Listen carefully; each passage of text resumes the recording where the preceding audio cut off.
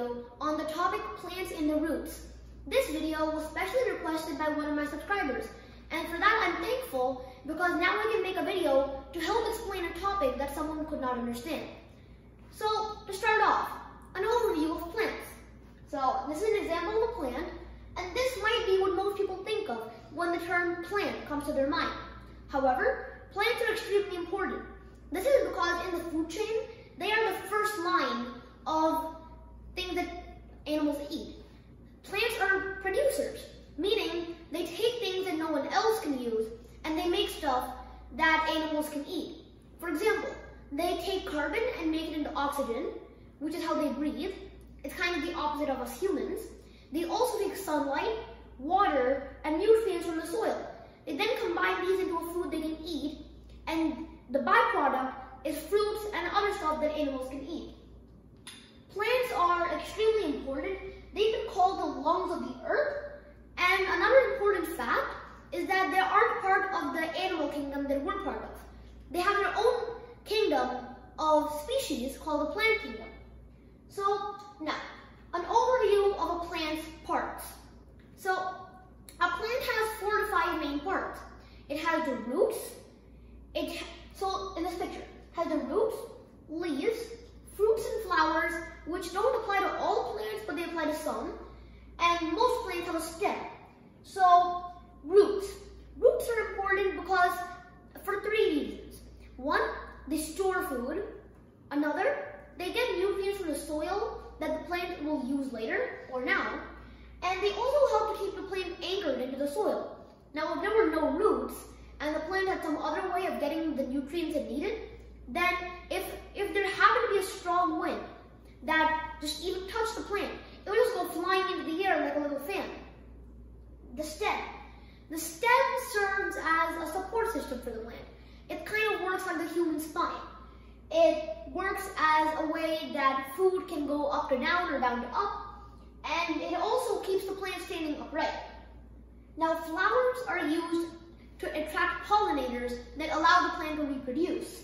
Fruits are the byproduct of the pollination, and inside them they contain seeds to make more plants. Leaves are arguably the most important part of the plant, as they are the ones that have the chloroplasts. Those parts are what give the plant its green color, and they're filled with tiny little things called chlorophyll, which use a process called photosynthesis to make food out of air, sunlight, and the occasional water that touches the leaf. Now, after this, I'm going to go into more detailed description of each part. To start off, what are the roots? You can see this picture. You have a little plant above and a big branching root system down below. These roots are important for the 3 reasons I mentioned earlier.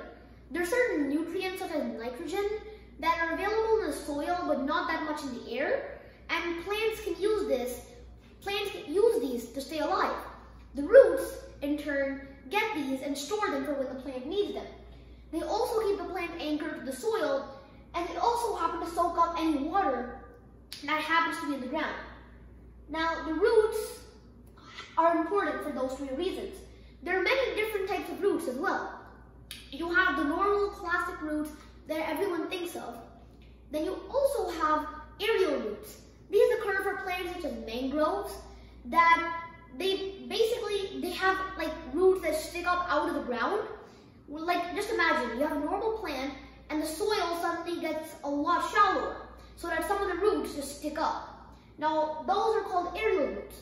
There are also watery roots where the plant is suspended above water.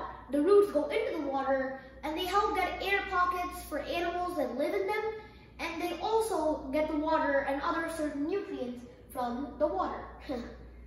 Now, for the next one, what is a stem? The stem is another important part of the plant, like I mentioned earlier. You can see in this picture, you have the stem, and the roots connected from the bottom. The flowers are usually connected up top, and the leaves are connected to the rest of it. Now, the stem you can think of as the human body's spinal system.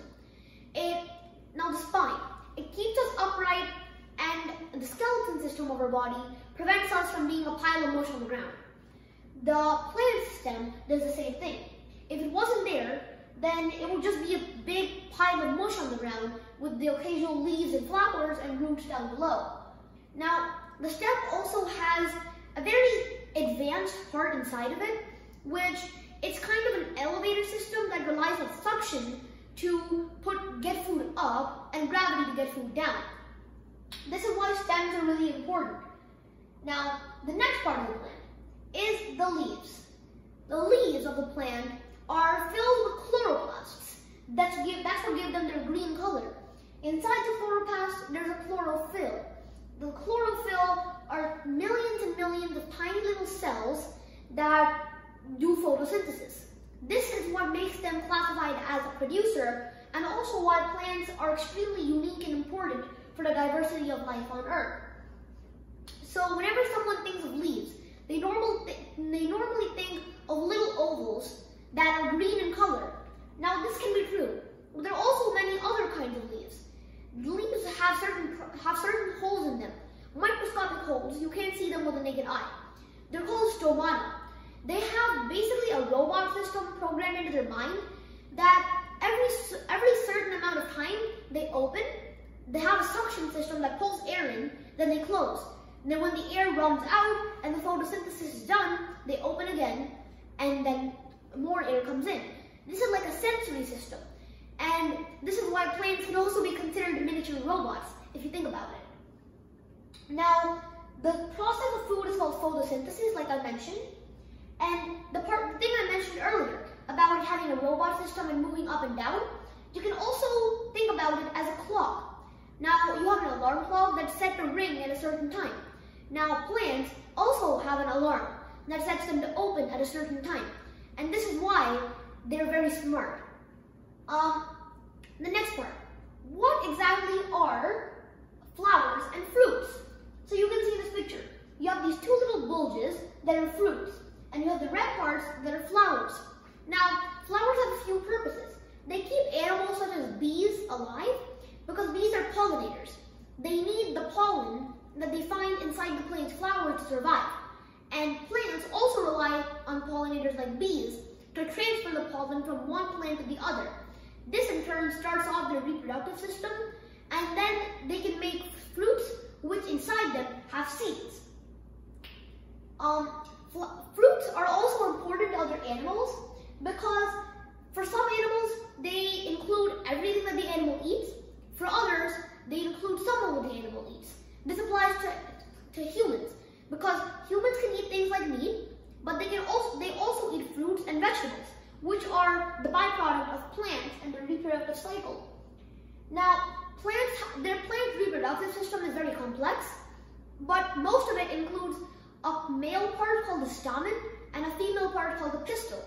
The pistil generates the pollen, and when one bee with the pollen lands on another flower, it automatically goes into the stamen of the plant, which is the male part, and this starts the reproductive cycle, which makes the fruits. Now, flowers and fruits are different from other plants because they don't apply to all plants. Some plants have different methods of reproduction, including spores. Spores and also things like acorns. Spores, but like I mentioned before, are just very light things that just fly in the air with any strong wind. And whenever the wind stops, they fall and go into the ground. If the conditions are right, it becomes a new plant. And if the conditions are right for a long amount of time, then ultimately it becomes a new tree. So, the next part, the most interesting part, the plant fun facts. Now, there's certain plants like this one you see here. This is a monkey orchid. If you look closely, you won't see an orchid, but rather you'll see the face of a monkey. These type of plants are really interesting because this plant, for example, prevents from being eaten by it prevents the flower and the orchid from being eaten by making it look like the face of a monkey. Even if it's a very small face, some predators would like to run away because monkeys hunt and kill those animals. So this is a way for the plant to survive. Now, there are also other plants such as the Titus arum, which is the world's largest flower. It can be up to 7 feet in width and length.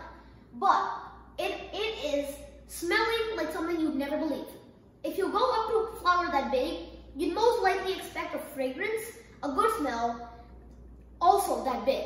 But when you come even far away from the Titan Arum, you will smell the stench of rotting meat.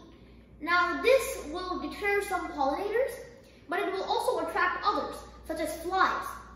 You might not know it, but flies also qualify as pollinators, which is probably their only one good useful trait. And this plant attracts it, and therefore it can be used to pollinate and spread far, far. Another fun fact, think about the baobab tree found in Africa. This can be one of the largest trees in the world. And get ready to have your mind blown.